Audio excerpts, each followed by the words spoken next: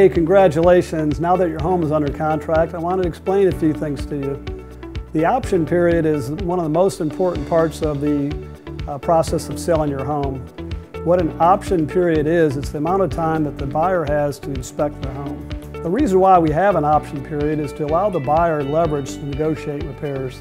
Nearly every home has repairs, and I want you to know what to expect after we have the inspection done and the buyer makes their request for repairs. Once the inspection is complete, the buyer's agent will sit down with the buyer and they will decide what are the important items that they want us to repair. It is my job to negotiate the best possible result for you. I would expect in most homes that the allowance would be anywhere from $1,000 to $1,500. The bottom line is be prepared for a repair request from the buyer. And don't be surprised if it's as much as what we estimated on the seller's net sheet. If you have any questions, be sure to call me or talk to one of my team members. Thanks for watching. Until next time.